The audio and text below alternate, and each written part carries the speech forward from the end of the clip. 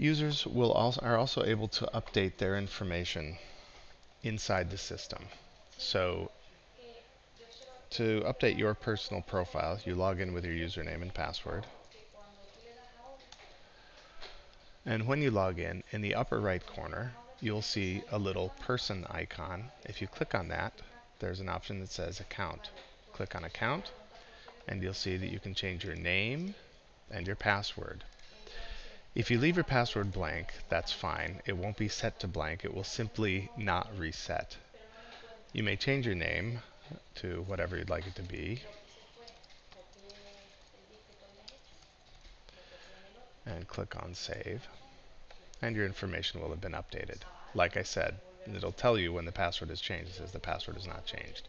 If you try to change your password, or if you type something and you don't type it twice, and you try to save, you'll be given an error message telling you as much.